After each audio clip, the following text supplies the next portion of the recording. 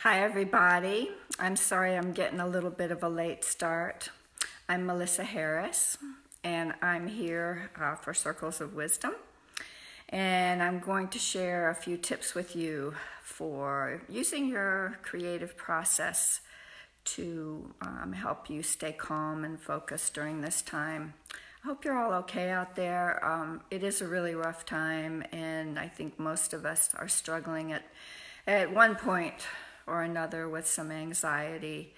And I thought that I would share a few things from my toolbox for what I do to help myself calm down and have fun. So a little bit by way of introduction, I am an artist and an author.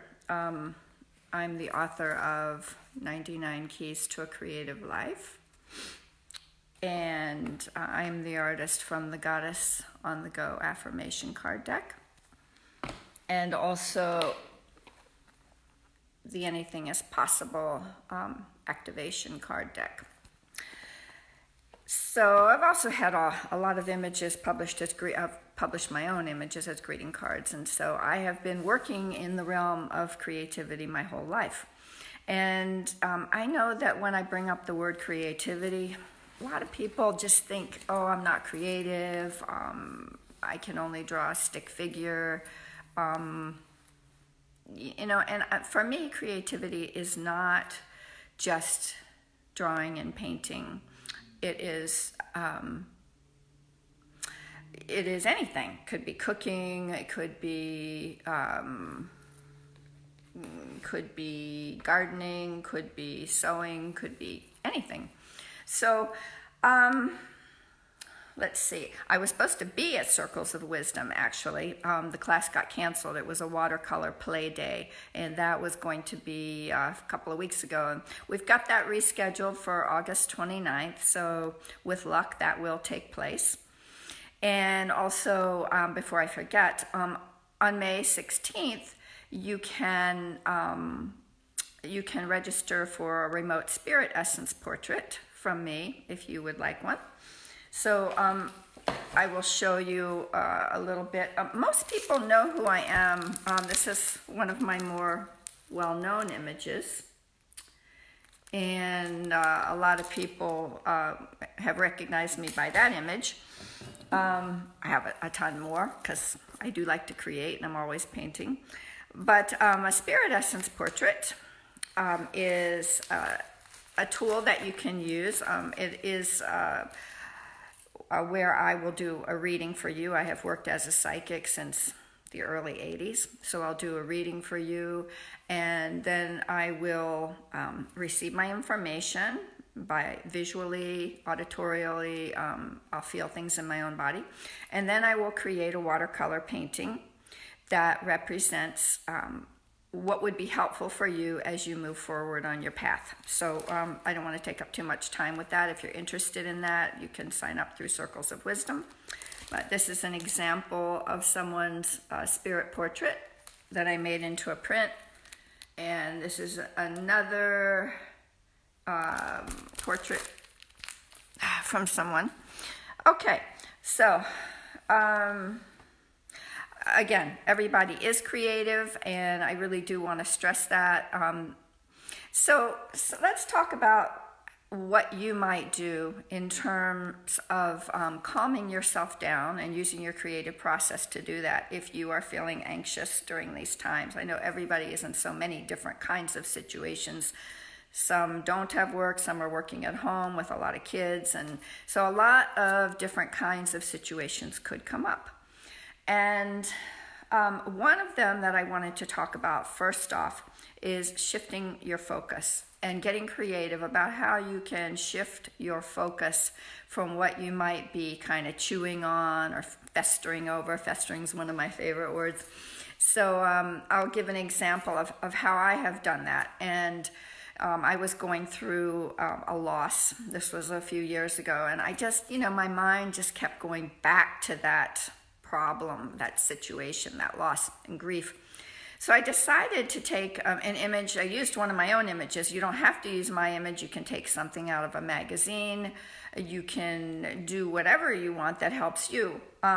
This one is one of my paintings, and it's a card in my card deck that is called In Your Power. So when I was in that place of grief, sometimes I would really lose myself into that. So I decided to hold on to this image, and I kept it with me. And every time my thoughts would go there, I would use this image, because for me, this is a woman that is in her power, to shift my focus and forget about the loss and the, oh, poor me, and how am I ever going to get over this, blah, blah, blah. And all of a sudden, it just kind of worked, and it was like Pavlov's dog. So every time I started to go there and picked up this image from my purse or wherever I had it, all of a sudden, I felt lighthearted, and I wasn't really in that anxiety anymore.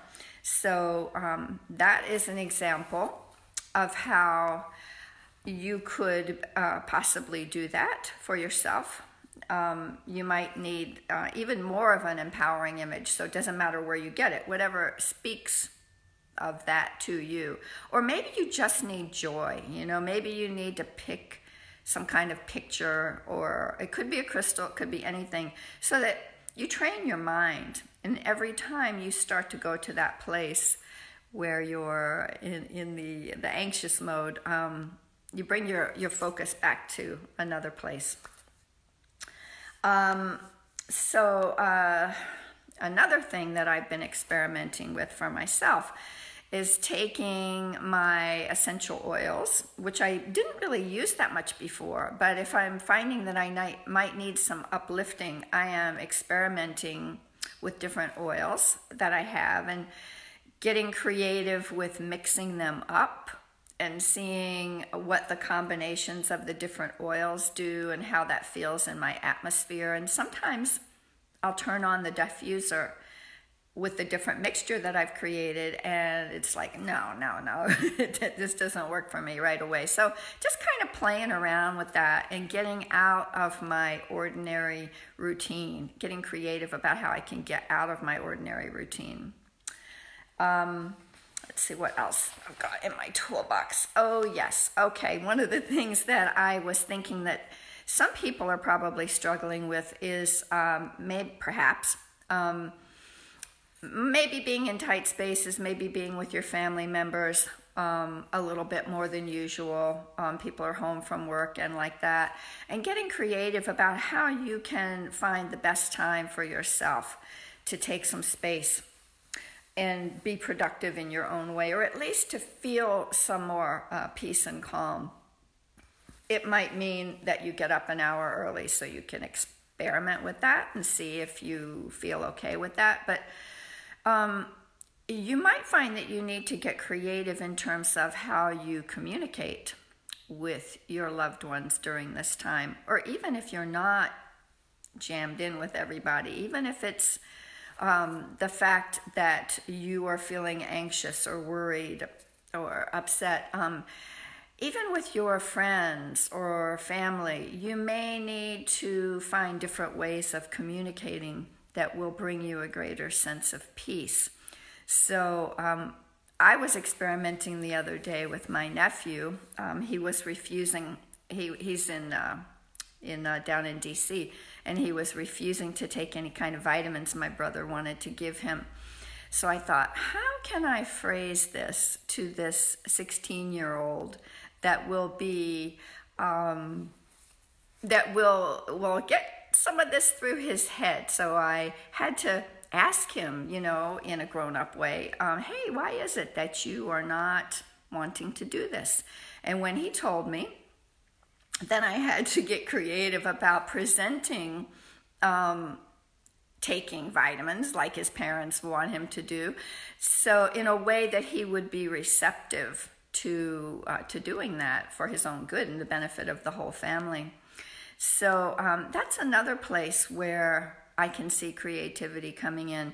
I mean, I've had to reinvent myself I don't know how many times in my life, and so I'm used to kind of thinking outside the box. And for me, it really isn't just about painting. I mean, I love to paint. You can, I think I had switched. I was going to use my iPad, but it didn't work. You can't really see the paintings behind me, but I have a ton of paintings. And yes, that does feed my my need to be creative, but I also get fed by cooking, by rearranging things.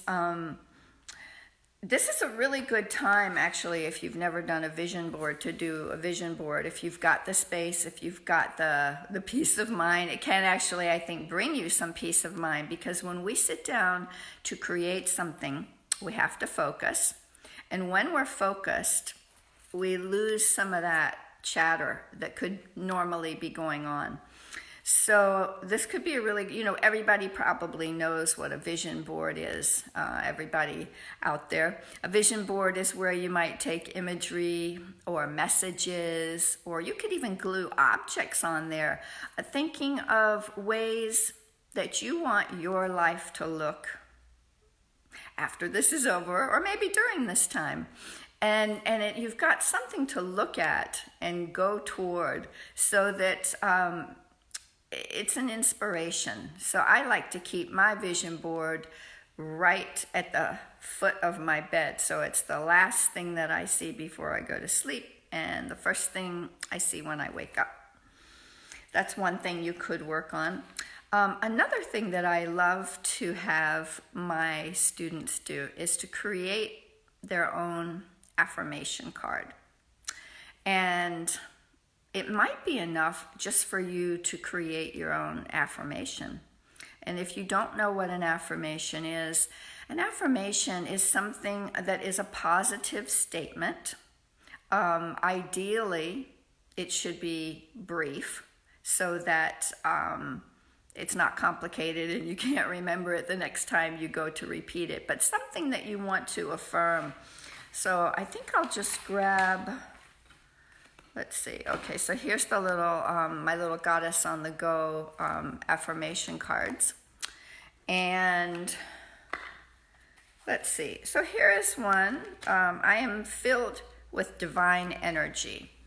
So it's a statement that is, it's pretty short. It's uplifting. It's positive. Here's another one. This is... I am overflowing with love. So there's any number of affirmations that you could do. This actually wasn't my concept, it's my artwork, but I think she did a really beautiful job with the concept. And this is a really great statement. I am enough. How often do we feel like, I'm just a loser, or I'll never get such and such, whatever it is, and don't feel that we have reached a place that we want to be. So I like this one where it's just simply, I am enough. So you don't need to have these affirmation cards, of course. You can just write on a piece of paper, I am enough, or whatever it is that you need to affirm in yourself. So I think during these times, that's a really great thing to do. And you might have fun actually making your own affirmation card. You don't have to be able to paint or draw to do that. Sometimes when people come to my workshops and they've never done any kind of artwork at all, I say, yeah, just take a color. First figure out the statement that you want to make. Take a color, take a shape, take a stroke. And match it to that statement, or you could collage it. Doesn't have to be anything formal, but just something, when we're creating, our mind is more still than it is when we are just free to have that, monkey mind kind of thing going on. So I thought that I'd share that with you. And let's see. Okay, this is another thing that I really have fun with. I'm big on dreams. I think dreams are important. I think that ultimately, I know there's all kinds of interpretation for dreams. There's the Jungian interpretations, but I think Ultimately, when we have a dream, there is a place inside of us that knows what that dream means. And I feel that I get information from my dreams. So if you want to work with your dreams during this time, I think it's a really good opportunity. And I've been talking to my friends, and they are having some really potent dreams. And I know that I am right now having some really good dreams. So one of the things that I do is I keep a dream journal. And instead of writing in it, or maybe on top of writing in it, I will paint my dreams. And sometimes they can be fully developed paintings, but not always. So it's, they can be just really simple like this. You don't have to know how to paint. I mean, yes, I am a painter, but, really simple. They don't have to be paint. These are paint, these are watercolor, but they could be pen and ink. They could be just pencil. Some days I do just pencil. And some days I can't remember my dreams. So one of the things that I do to stretch my own creativity is I feel into what color would that feel like. Maybe I don't remember a dream, but I know how I'm feeling. So how does how I'm feeling translate into a color? So here is one day where I just, simply did a color. So I've got all kinds of crazy stuff going on. This one I think was probably a nightmare, but I don't mind showing it. This one was kind of cool. So anyway, I like, with my dream journal, I like to have a pretty cover. So I look forward to working in it. And the way that I work in it is that I'll keep that really close to my bed so that my little setup is there so that I don't have to stretch too hard to remember what it was that I dreamed. And these little booklets are really great for that because you can refill them.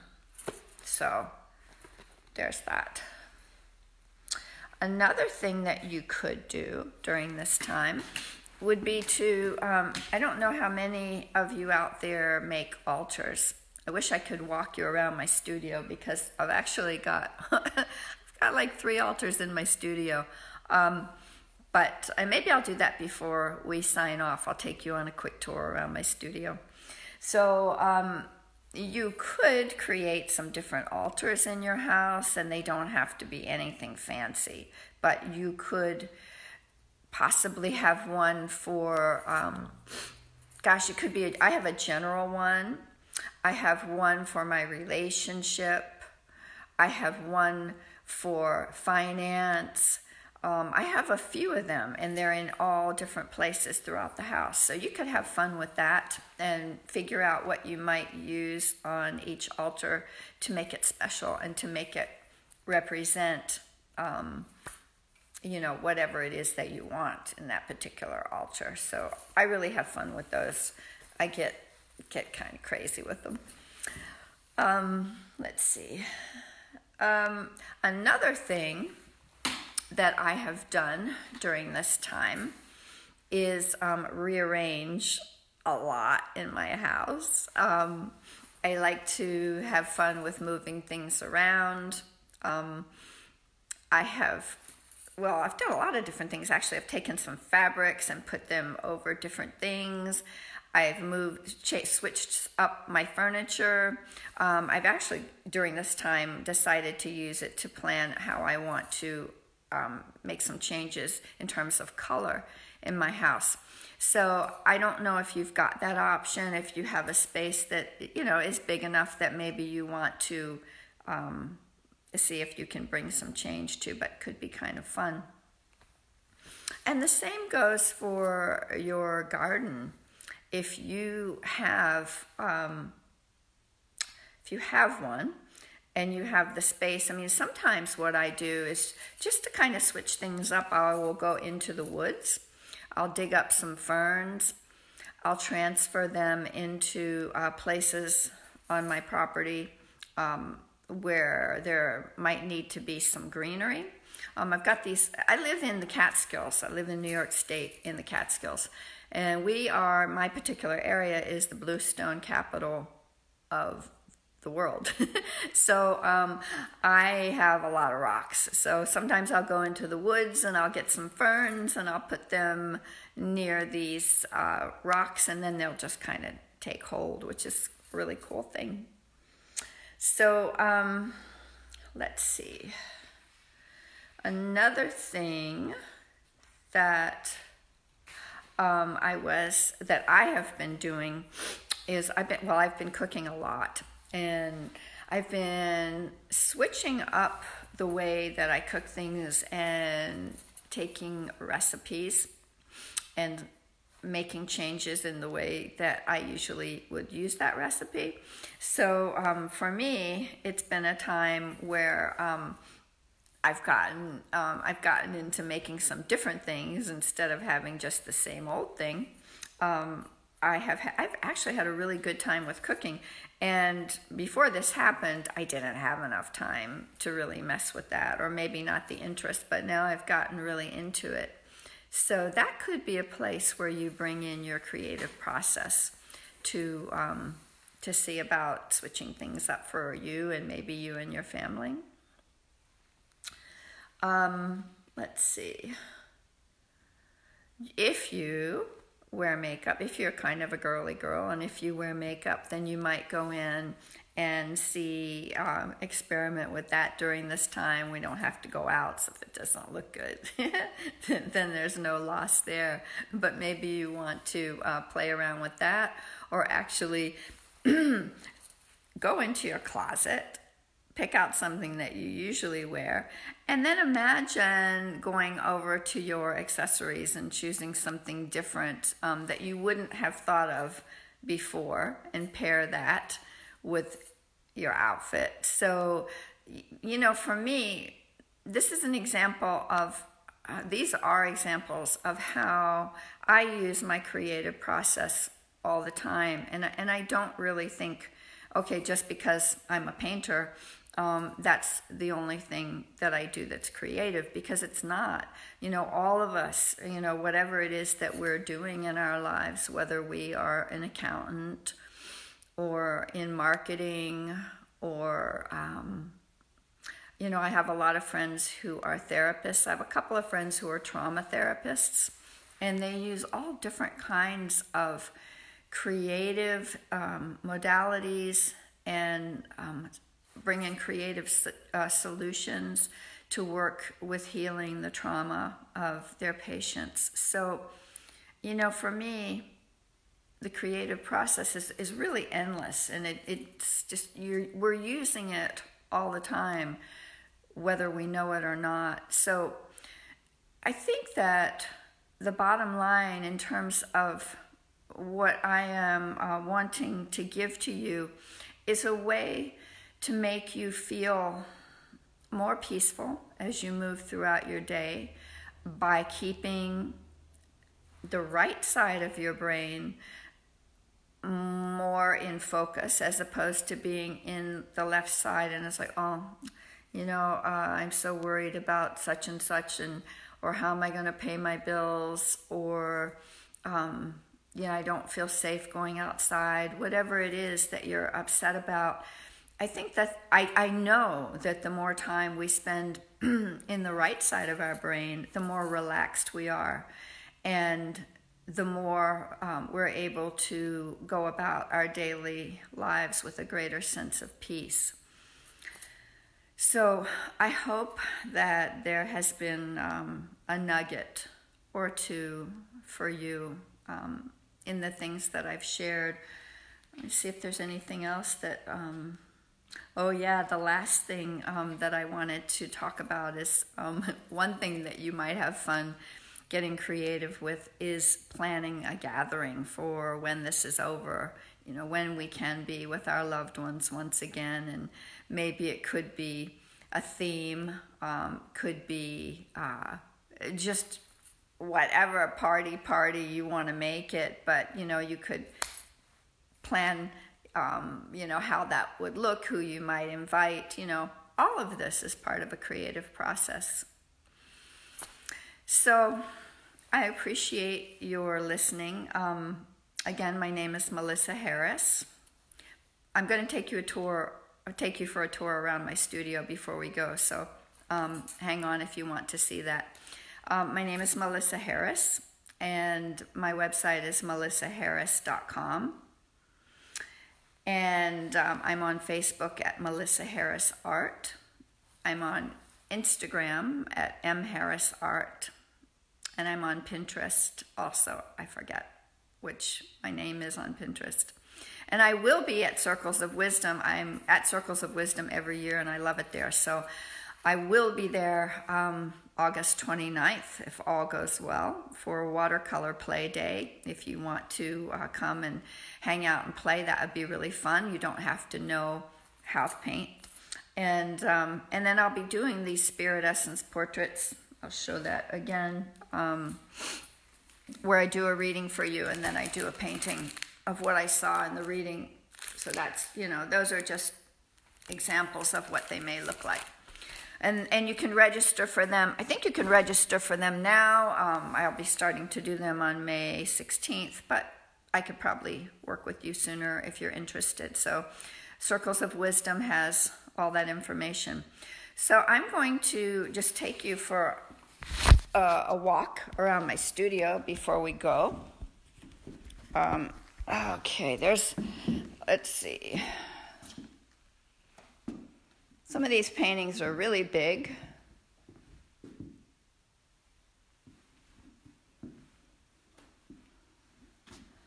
And here's my watercolor table over there. I hope you're not getting dizzy.